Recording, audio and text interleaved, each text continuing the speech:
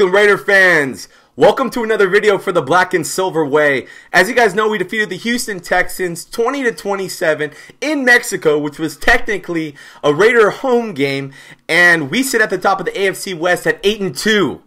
8-2! Can you believe that we're 8-2?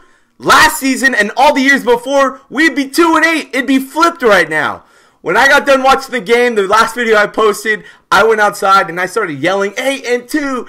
I was definitely a little buzzed, but it was real. Like, I was not that drunk. I was just really excited. I've been happy. I mean, I don't even know what it feels like to be this good. And every week, we've just been doing these really gritty comeback wins and just been coming back and just taking that W. Like, we're not a team to be messed with.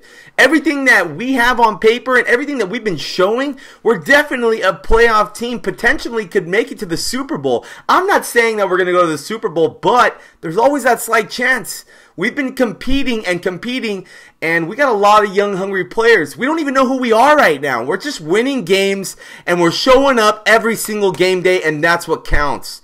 Let's get into some stats real briefly, and I'll kind of overview of what I thought about the game, because the game wasn't so pretty. So Derek Carr, at the first part of the game, let's just start off by overviewing what it was. They were coming off of a bye week. I didn't think the Raiders were going to come out so hot, and that's exactly what happened. They went to an international game with 7,000 feet elevation. I knew that the Raiders were going to be a little rusty. That's just me. I'm a Raider fan. I know my team. We watch this team game in and game out. We could show up rusty and finish at the end, or we could dominate the whole game. I felt like this is exactly what was going to happen. I thought we were going to start off slow in the beginning half, and then the second half adjust and take what was ours, and that's exactly what happened. But it's okay as long as we get the W. But in the first half, it wasn't so pretty. Derek Carr was really rusty. Michael Crabtree was dropping balls left and right. Seth Roberts was dropping catches, and it just really didn't look too good. And our running game was nothing. Like, our running game was shit. So, I mean, hats off to the Texans. I know they have a top 5 defense, and the run game, they were stopping us. I think we had overall 26 yards of rushing,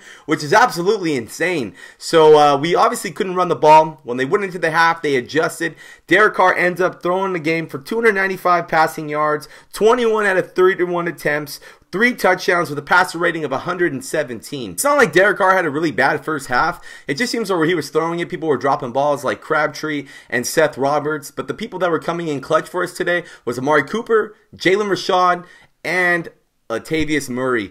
Those break off to the right, slant out to the sides from the running back, being utilized as wide receivers. Jamiz Olawale getting a huge touchdown today for us as well. What it seems is they're lining up right here in a formation where they break off and do a straight out route. You got Jamiz Olawale that's very fast, Jalen Rashad that can actually catch the ball and is really good as well, and Latavius Murray, he's always being able to catch it and get some yards after the ball. And you know what's really crazy about our offense that's really overlooked that I've been noticing a lot this year? When they get it and they're in an open field, when whoever catches the ball, the receivers or anybody down the field, they are putting some really crucial blocks. Like that Amari Cooper touchdown to steal the game, guys. If you've seen Seth Roberts, that was a great effort. Tackles him out completely, the defender, the cornerback, and Cooper's able to cut back over that mess, juke 3 people, and take off for the end zone. Our wide receivers are blocking down the field. They're trusting in one another, and, you know, it's really good to see, guys, because right there is crucial. They're clearing out a freaking path for our receivers to be successful down the field. Defensively, I think the best player on defense tonight was Malcolm Smith. Malcolm Smith got 10 tackles by Smith, so far best in his whole 2016 season with the Raiders in this game. He also got an interception. Bruce Irvin was tackling everywhere as well. He gets 10 tackles and a sack tonight, which was insane. Also, Khalil Mack was doing a really good job stopping the running game, and he also recorded a sack. They were actually succeeding here and there with, I think his last name is Hopkins. That's like their go-to receiver for the Texans. They were putting him in some positions to get some yards on us. And here and there, they were converting and driving down the field. I was like, damn, they are getting rusty, and they are getting freaking lucky right now because our Raiders are rusty on defense right now. But here and there, Bruce Irvin, Malcolm Smith, and Khalil Mack were really putting in some work today on the defense. And also, it was Sean Smith's first game being back after being injured for, I think, nearly 3 weeks. David Amerson, he was also doing a good job at defending. DJ Hayden had a couple of crucial penalties that really bit us in the ass as well. But you know what? I have hated on, this is 100% right here. This is me, 100%, guys. I have seen a lot of Raiders. I have seen a lot of Raiders in the last 13 years. Turnover, they come and go, they come and go. They stop trying. We just get bum-ass people that have been on the Raiders in the last 13 years. Even though I completely 100% stand behind this, DJ Hayden should not have been a first-round pick. I really respect the guy. I've grown to respect him, and the reason why is because I talked to my homie Raider Bandito. I think it was Bandito that told me about this. He hates that everybody talks shit about DJ Hayden because there's been a lot of freaking players in the past that come in as high picks or really high paid free agents and they don't do shit for us. This kid has put in hard work and he's slowly improved over the years, even though he still gets a lot of penalties, and I do believe he wasn't supposed to be a first rounder. The kid wants to be here. The kid wants to be a Raider. I've talked a lot of shit about him because I've been angry of the performance and I've expected a lot from DJ Hayden and he hasn't been able to fulfill that. But I'm not going to hate on DJ Hayden anymore because I completely agree. I didn't see the bigger picture. That kid's always been a Raider and he does try really hard. And, you know, even though he's not the player we want him to be yet, hopefully he can get there soon. And I'm not going to hate on DJ Hayden anymore because I feel bad. I really should respect the fact that he is a Raider at heart and he really does want to be here. He doesn't want to leave. So I respect DJ Hayden. I just want to get that out also. And, you know, Marquette King had a really good game punting as well. It was really weird to see Shane Leckler. Every time we play the Texans, I think we played them once since Shane Leckler has been on the Texans.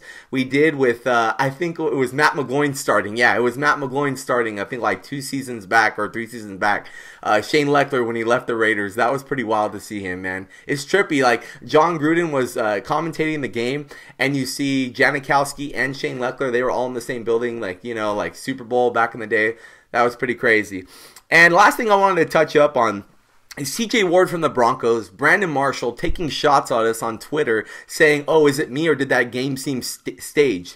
Everybody's giving a shit that Hopkins got that touchdown. That's bullshit. Like, you could clearly see, I'm going to pull it up right now. You can clearly see, guys, that he stepped out and that was a good call. At first, it looks like he didn't. It looks like he stayed in and I'm like, wow, they actually gave us that. But for the haters hating, you could see clearly that his foot is halfway on the line right there. And it's funny that all these people are taking shots at us now that we're winning games and we're getting good, fair calls, especially on the Raiders side.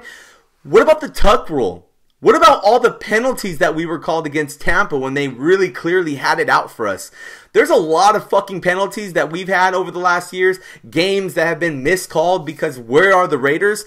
And we're getting like a game called on our favor, and they were clearly fair. I believe they were fair. They were a little hard critique, but they were fair. And usually they overlook those ones, but they didn't this game, and they were fair because he really did step out. They really didn't get that 4th down conversion because his knee was down on that last 4th and 1 they went for.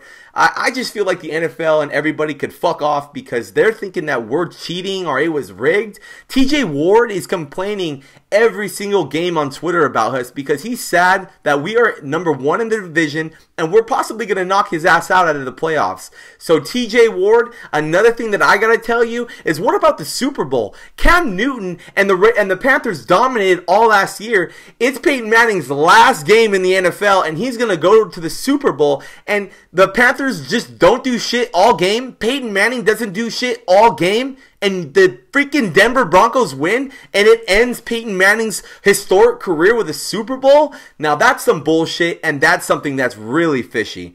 Anyways, guys, that's going to be it for this video. I'm pretty sure that I'm going to be recording out the Carolina Panther game with my boy Al. Thank you for everybody that have been sharing my videos and subscribed to the channel forever. I can't even thank you enough. This channel grows by like 10 or 15 subscribers a day because you guys share it, you enjoy the content, and I'm just glad that I'm still doing this for everybody, and we're having a good season. We're 8-2, guys. Be happy. Like on this video, share with your friends, and I will see you guys for the next video. Let's kick Carolina's ass.